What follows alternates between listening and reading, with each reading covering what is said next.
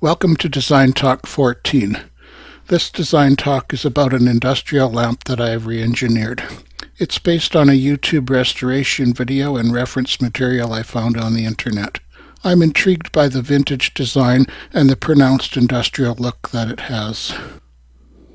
As far back as I can remember, I've found the industrial look to be very appealing, be it in fixtures or tools or in architectural design. Pictured here is an earlier industrial light that I modeled in TurboCAD and rendered in KeyShot. These two renders are among my favorites. I just love how the finish on the metal components turned out. As a side note, the red globe is not a result of turning the light on, although an area light has been added to the bulb, but because a ridges type of texture was applied on the glass in KeyShot. I came across this industrial lamp restoration video on YouTube by Old Things Never Die. At first I wasn't sure I liked it, but the more I delved into it, the more I came around to appreciate it. It definitely has some interesting shapes, and I thought that it'd be fun to model and to discuss here. As I watched the restoration video, I snagged numerous screen captures of the parts and assembly so I could try to understand the various interactions and ultimately help me to model them. Modeling based on visuals like this can be challenging when there's not much to help with determining size. The presenter's hands, though, give a clue, as does the bulb. Using this as a starting point, I figured out the sizes as best I could as I went along. I started working on this project beginning with the bulb. I found the elliptical bulb image on the left and checked out the size of a similar E40 size. I scaled the image to match the E40 base size, and I found the bulb size to be about 3.5 inches in diameter and 8 3/8 inches tall. That corresponded to one of the standard sizes that are available for that type of bulb. As is often the case, I was grateful to Google for allowing me to find a Wikipedia page and other web pages with great detail about the Edison thread sizes. As I made progress modeling the parts, I went ahead and 3D printed them to check the fit. I did make some minor modifications just for fun, and I was pleased with the results. I'd be curious to see if my modifications would pass electrical certification. As seen in the 3D print image above, I can see something that they'd question. Can you identify the issue? We'll talk about the issue when we review the model and drawings later on in this presentation. As is often the case, I decided that I'd be using SolidWorks for this project. Simply put, it's a masterfully put together CAD program with so much to offer. I just love it. So let's move into SolidWorks now and look at the industrial lamp in detail. So here we are in SolidWorks. Got the full assembly on screen. So I'll just orbit a little bit so we can have a quick peek at that. Like so. Then I'm going to change views to one I've established as exploded. So I'm selecting that now. So when this is exploded, it'll fill up this area here. So let's go ahead to the Configurations Manager. Let's look for the exploded view. And instead of doing an animation, I'm just going to double click this to explode it. There's so many parts in here that the animation goes so fast it's barely worth watching. That's because of the number of parts and the limitation on the time you can set. So if we have a quick peek at some of these parts, we'll see that there's quite a number of them.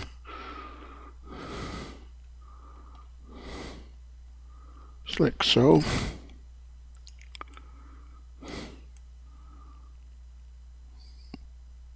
Good. Then I'm going to collapse this. And then I'm going to go back to this feature tree and select front plane, and let's just do a section view of that. Clicking OK, and let's switch to front view. So I thought this is a pretty nice look. We can see everything so nicely detailed in there.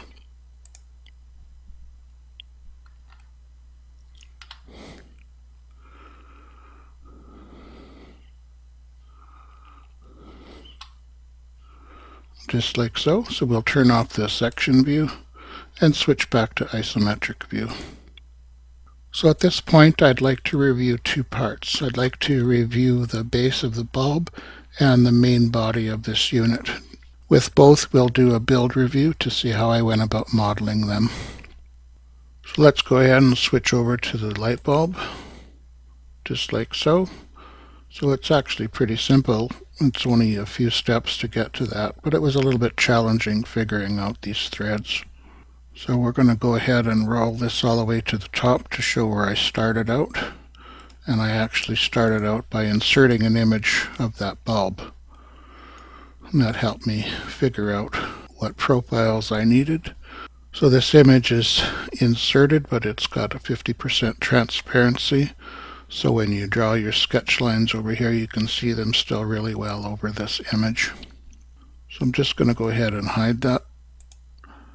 And we'll go to the initial revolve. So the initial revolve was based on this profile here, just like so. And then I created a plane just in this location here, just up from the bottom. And that's where I started my helix for the next steps to come. So that starts with a circle about the same size as this, and then the helix comes off of that. So now when we put a profile on here and we sweep cut it around here, it'll show as tapered down at the bottom here and then work its way up to the top.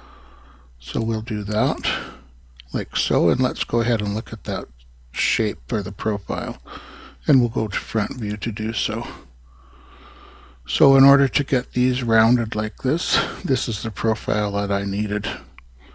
It took a little while to figure it out, and I actually got some help on the SolidWorks forum. I was getting it, but I just couldn't quite figure it completely out, and someone suggested this, so I was glad that I asked.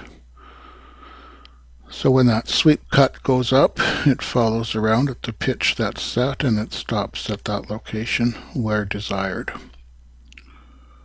So next I added another plane up at the middle here where this ended, and I added another helix,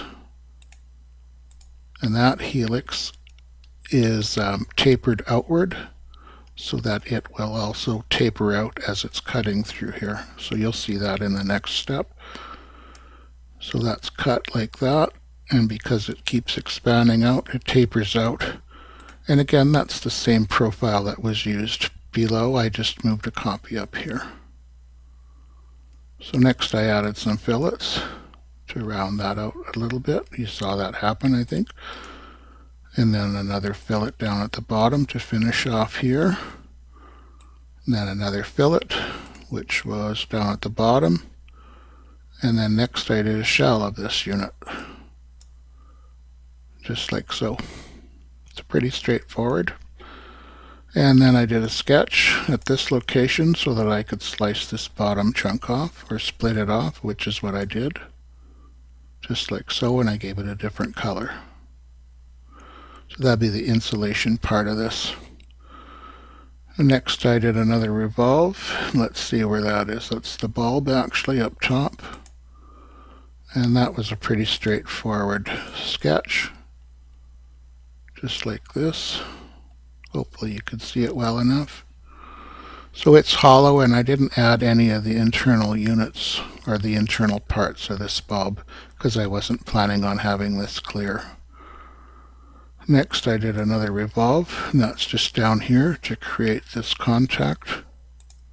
Just a simple sketch again. And then a little more filleting. That's just on the bottom there. And a little more filleting. Where's that? Just at the top there on the outer edge. So that's that. Pretty straightforward and went well. So let's go ahead and look at the main body. So I'll switch over to that one now. Just like so. So the main body was a lot more complex, as we can see by all of the steps required to create that. So let's go ahead and roll this all the way up to the top.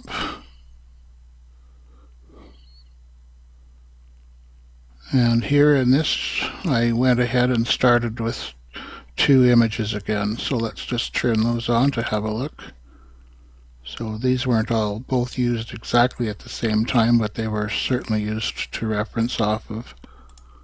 So one was this picture of the collar, finding a reference one that was pretty much square on from the top. And this one was fairly nice in that it gave a pretty good look, pretty much directly on from a side. So I'm going to turn these both off again. And the initial revolve, let's see what that looked like. So this was it, pretty straightforward. That's what the sketch looked like. Next I did a fillet down at the bottom here, and then I did another boss extrusion just to create these units down here. I didn't see a purpose for these, but they certainly could have threaded holes for some other kind of attachment.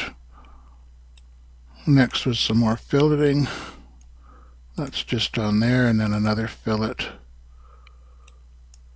just around there, just like so. Another boss extrusion. So that was starting to create these little fins that come off of here.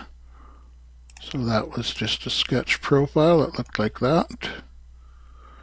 And then a chamfer, which is just down here. And then I added a tapped hole through that unit. And then I threaded it with the thread tool. Then I circular patterned those, set of 4, and I did some more filleting. That's just in these corners like so. And next I created a plane that's just down a little bit from the top here. And what did we do next? We created this unit over here. I think this is part of the hinging, and we'll know shortly. And yes, it is. So then I did a cut extrude just to create a bit of channel in here. I'm not exactly sure what that was for, but the one that I saw in the reference material had it, so I added it here. And then I went ahead and did a bit of filleting around here. I added some tapped holes, and then I threaded those as well, just like so. Next I did a chamfer. That seems to be at the bottom here, just like that. Next I created 2 axes, and I got them hidden right now. I'll just select them like this. So I put one here and one here so that I could change the work plane to be in line with these. So if we look at the plane, we'll see where that is, just like so. And that's so that I could start working on a rib down in this location. So I added a rib at that location, and that was just a simple sketch that looked like this. Added some measurements so that it would end at a certain place here, and then I farted around with it till I got it to look the way I liked it. Next I added a variable fillet on one of these edges and another one on this side. Now this looks a little bit wonky, and that's because I tried to create some draft angle on this to thin out as it came out this direction. I don't think it worked very well, and I just left it, and I just decided we'd just use that as a discussion point. So you got to be really careful. There might have been a better way of doing that, but I wasn't sure how to figure that out. Next I did another fillet. Where is that one? So that's around that rib. And then I did a circular pattern of that rib 4 times, just like so.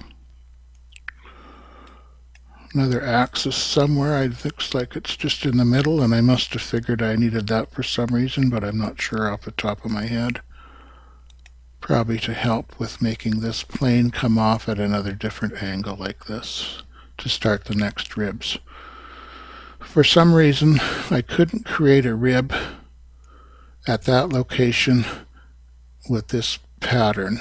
So what I ended up doing is I made a boss extrusion of a profile that looked like this. Just like that. So it takes the shape, but it also cuts out into here and goes right into this unit like so.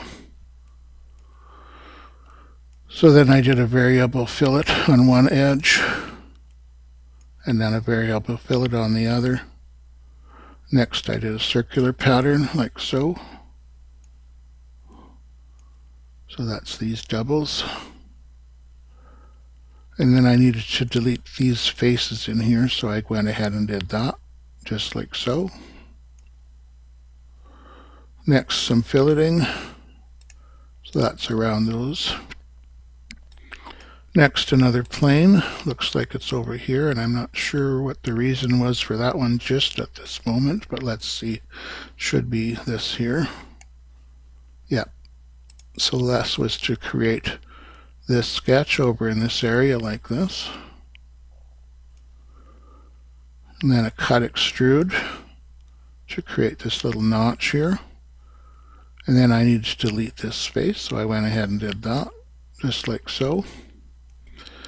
Now I wanted to have some draft angle on these as well. I wanted this face to tip inward. So I used the Move Face tool to do that, just like so. And then I went ahead and circular patterned that. So when you do delete faces, that typically doesn't work when you go ahead and include them in a circular pattern or even a mirror, so you end up having to do the other ones at another step. So I deleted those faces off of those units like that. And then I did 3 move faces to tilt those units inward, just like so. So I needed one more rib off of this unit here, so I went ahead and made that. The rib tool worked for me this time, which was good. Then I did a fillet around there and another fillet around the back of it. Then I did a circular pattern for that particular rib all the way around. Next, another fillet. So that's just back there. And then another fillet. Looks like it's up there. Another fillet on the front of those. Another fillet at the back here. Another fillet down around the bottom. And again another fillet. Where's that one? Out here. One more fillet. That's down here.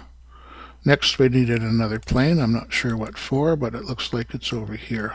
I think we're going to start working on the inside. So boss extrusion to get that. Then I did a move face on that to tilt it in to get a bit of draft angle. And another plane. That's going to be the opposite side. I guess I couldn't mirror copy that. I don't know if I tried to do a circular pattern or not, but maybe I could have tried that. So again, same steps. Boss extrusion, move the face. Now I did a fillet to do the edges of those units, like so. Next we have a cut extrude. That looks like it's going through this unit, and I made that horizontal through here. Even though these have draft angle, I wanted to go straight through. Next I added some chamfers, just here and here, both sides.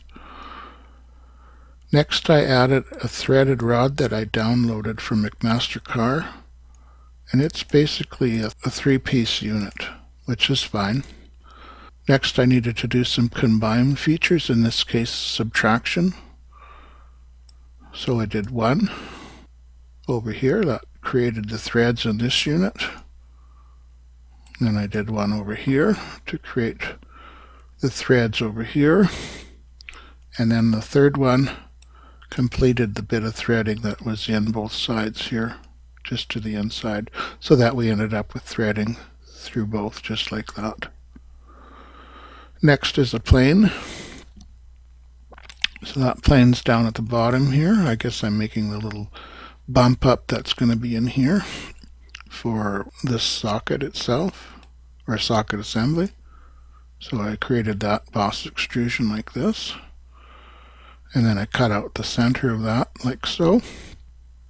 I added some tapped holes and some threads on both sides. Then I filleted the edges in there. Next was another boss extrusion.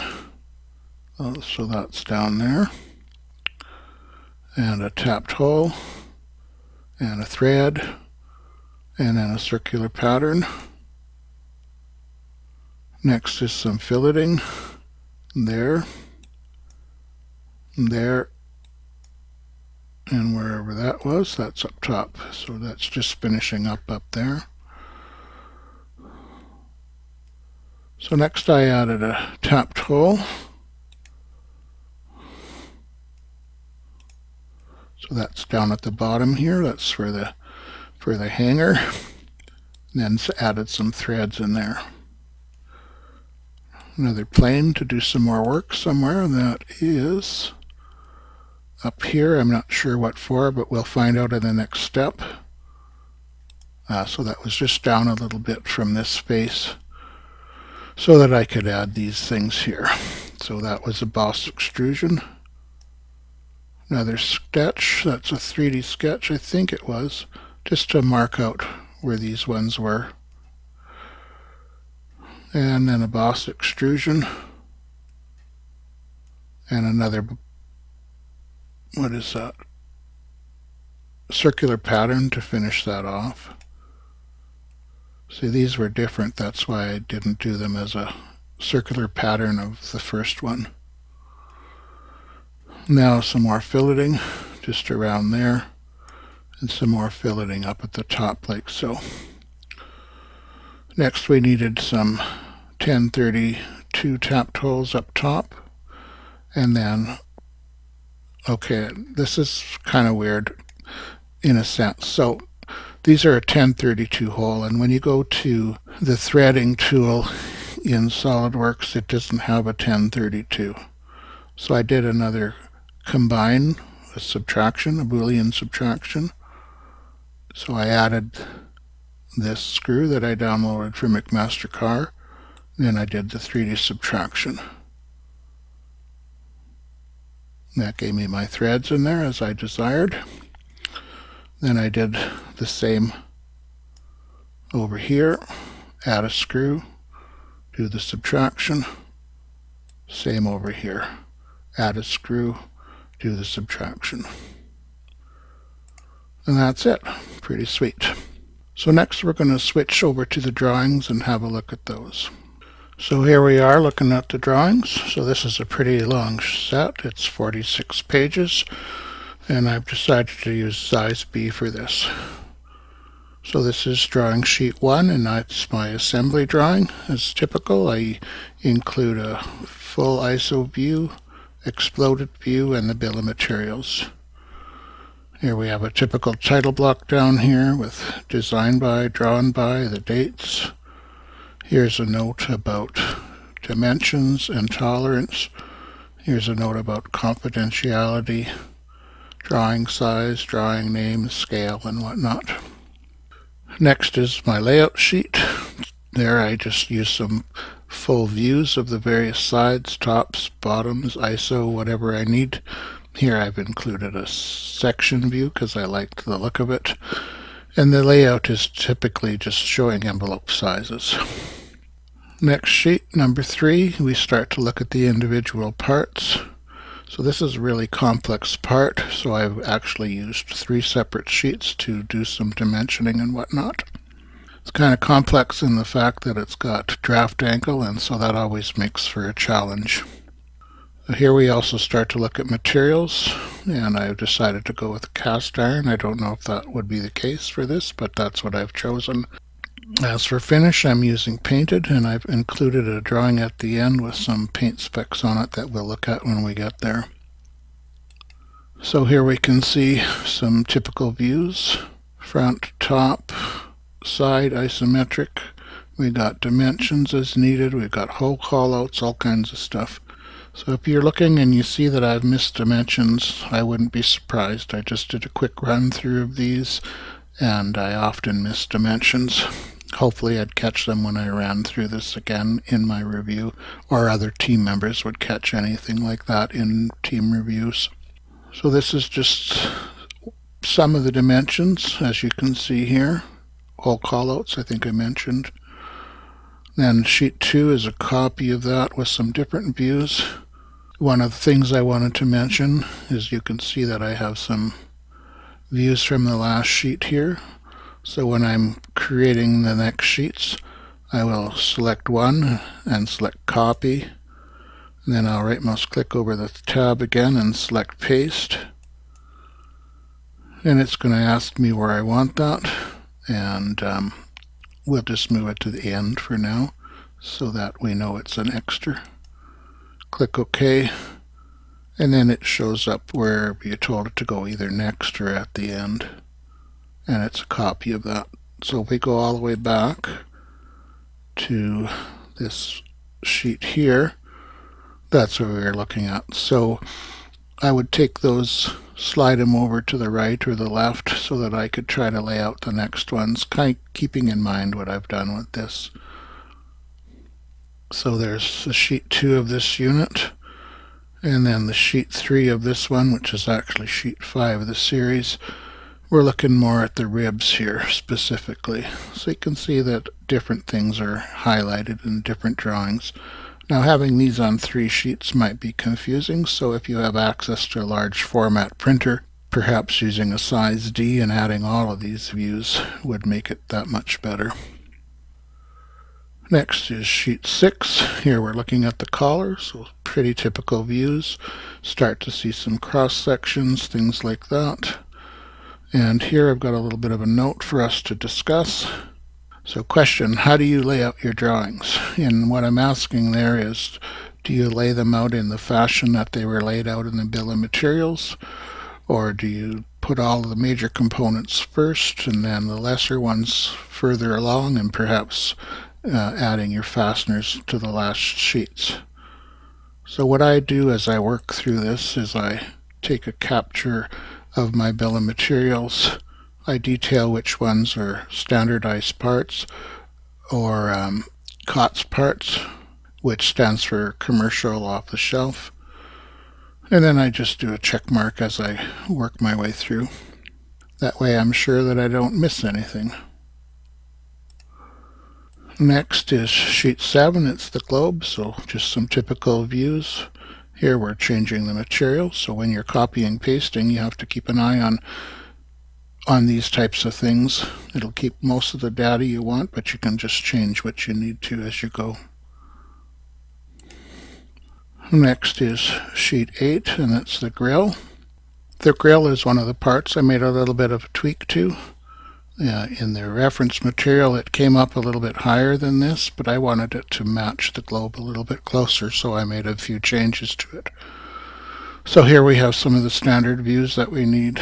Lots of details and whatnot with regards to dimensions. Here, because I wanted to add a little bit more notes to describe materials, I just wrote as noted down here and added some notes here instead. So one of the things that I've done in here is I've measured off some of the center lines, but I did include, say something like this, you have 3 different dimensions off it so they can get whatever they need. So I'm asking a question of you here, do you find it acceptable to measure off center lines? Personally, I think it's fine as long as you're identifying what's happening in your drawing. The more information, the better, is my opinion. Next sheet is the seal. So the seal's not a solid part as one would consider it. So it comes in liquid and it solidifies. So I did go ahead and add an image in here to illustrate what I'm talking about. So here's a smaller detail showing this is glue. And the glue is described as what it is. It's for joining glass to painted metal, and this just shows the final result. Here from the model I was able to extract volume and surface area. So would you do this in your drawings? Would you include something that's not a solid part, basically? I again think this is good because it gives you an idea of what it's going to look like installed, and it's going to make sure that nobody forgets to include this while they're pricing things out. And for material, I wasn't exactly sure what to specify for it, but I know that in my past work life, we'd often make a call to 3M to see what they could suggest for something like this. They were always happy to help out, especially if you're going to buy a whole pot of it. So next sheet is the glazing. So I just copied and pasted the sheet again, moved these things over just to help me figure out how I wanted to lay this back out. I kept this from before, but I changed the hatch pattern on this one to illustrate the glazing. Here, just as a note or a side note, this is just a cross section of this view, and I think it's okay to do that, to leave this view out of the way. It's pretty straightforward. You don't really need to see this to know what this is about. So the glazing, again, is another off-the-shelf part, and I'd certainly be talking to a glass company who deals with this type of product to see what would ensure that this all stays in place. Next sheet is the nameplate. Now I actually did the nameplate in TurboCAD because SolidWorks is not able to bend something like this. It doesn't like these multiple layers or levels. So I know that from the past I had issues, so I just went ahead and made this in TurboCAD. Now I certainly could have made the flat pattern in SolidWorks and then just imported one of these curved ones from TurboCAD, but it worked just as well doing both right out of TurboCAD.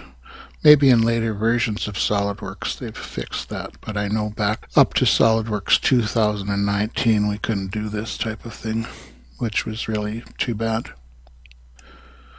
So in here we've got a lot of baseline dimensions to help determine where all of this stuff goes. Down in the notes we talk about what the font is, and here we're asking for a finish in here. But here in the notes we mentioned to look at the finish drawing for those paint specs as well. Next sheet is the gasket. It goes between the main body and the collar. It's very straightforward, and I'm asking for neoprene rubber for that. Next is the support that goes onto the bottom of the main body inside and holds up the socket assembly. So again, pretty straightforward. This is made with sheet metal so that we can make a flat pattern in there to detail that, and then some cross sections and whatnot, material and material hardness, stuff like that. Here I also wanted to mention, and maybe you saw it before that, but specifically here, we're starting to see where I'm showing some metric and some imperial combined. A lot of the electrical parts that I found with regards to the lamp were metric, but I really wanted the industrial lamp to continue to be imperial. So whenever I had some mix of those, I try to include dual dimensions. I think that's also acceptable in things. I know my British friends would sure like it if I worked only in metric, but I got confused again when I worked so much in the US, and they typically still use imperial. So next is the reflector. Pretty straightforward again, just some typical views. This is going to be aluminum plate that's press formed into shape. Next is a porcelain lamp holder.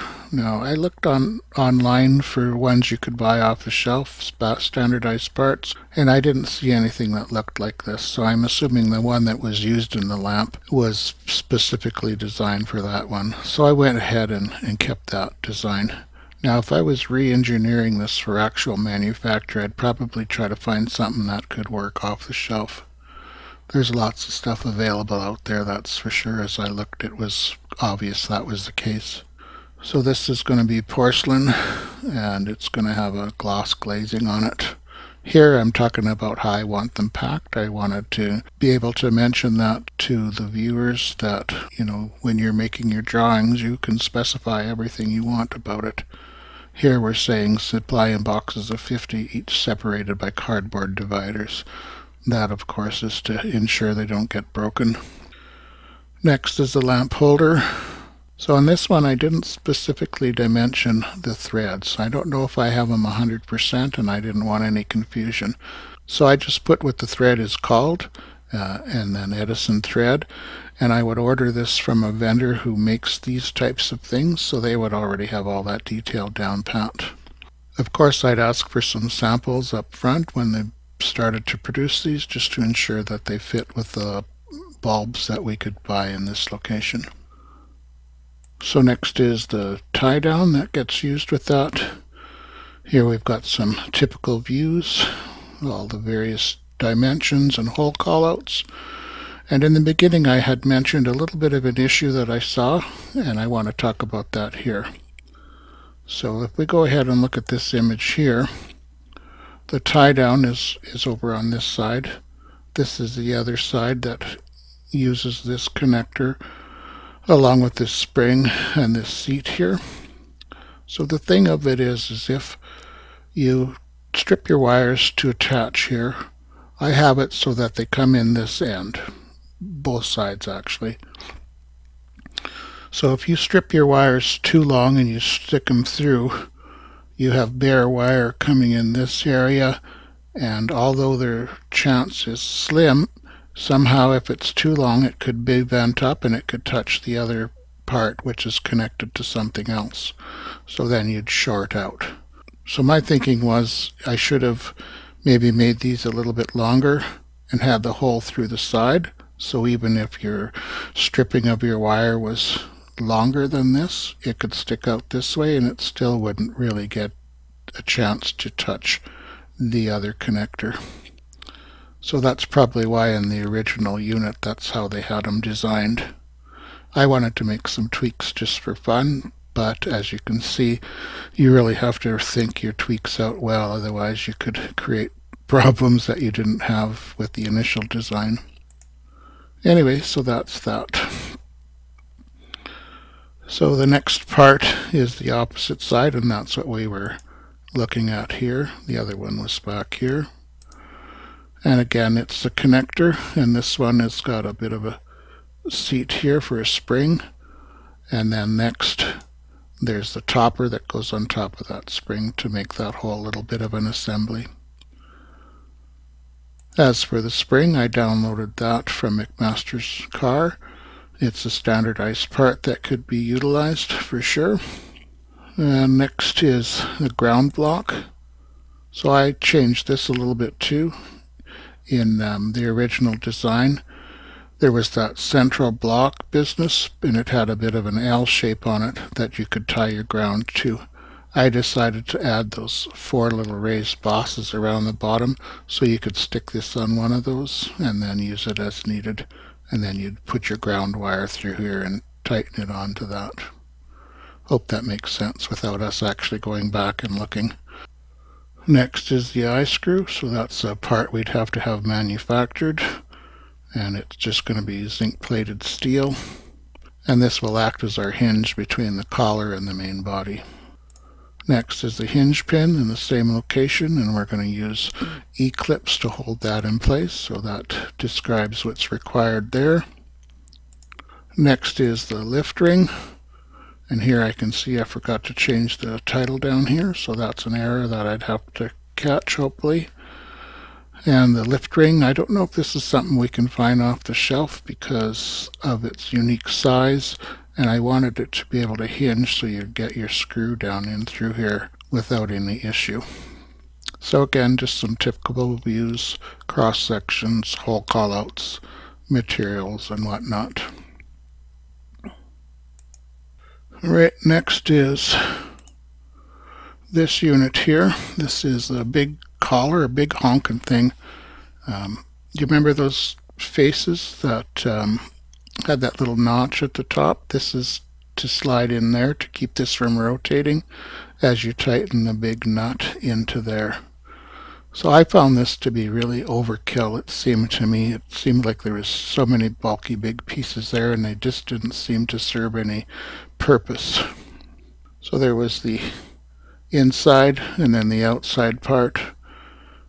So again, I just copied and pasted that sheet, moved these over here, and then tried to dimension these to look similar to that side. Here we're die cast aluminum again, and we're just going to use black paint on these. There's a sleeve bolt, so this looks like a part that would also have to be manufactured. So that's pretty straightforward. Then a cord bushing that fit into there. Again, a different material. Here we're looking at EPDM rubber. Then it had the cord restraint in there. So I didn't know if this was something we could find as a COTS part. It sure seems like we might be able to, but the size was such that it may be not quite available. Anyway, for this sheet and the next two, I added this view and highlighted which one we're talking about. So it's just some typical views, hole call out, things like that. So this is the threaded side. This is the side with the clearance holes.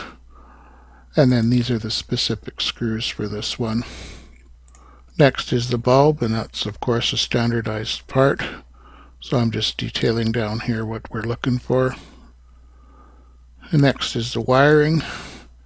So in the last design talk, I talked about how I lay out the wiring, the drawings in 3 different ways or combinations thereof. This one was simple enough to lay out straight like this, detailing how I wanted the ends stripped. And then of course the details about that. I snag these details from McMaster-Carr, which is always handy for that type of thing.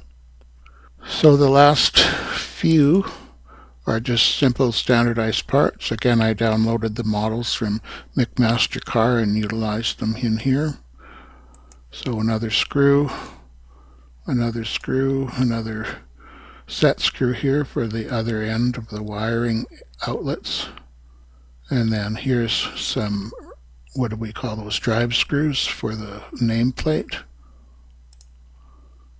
Here's another socket screw. Here's our E-clip. Here's what they call a hex thread adapter. So this is screwed into the base, and then this raises up a bit, and then on this top part would be the reflector, so it's raised up a little bit into the location that's desired. Another screw, still another screw. Here's a hex bolt, and one more pan head screw. And then the last one is the finish. So here I put some rendered images on here, and I detailed this as much as I thought needed to be. So I specify exactly what paint we want, what color we want, that type of thing. So hopefully that'd be enough detail for our vendors to complete these parts. So that's the design in a nutshell and the thoughts and the motivations behind it.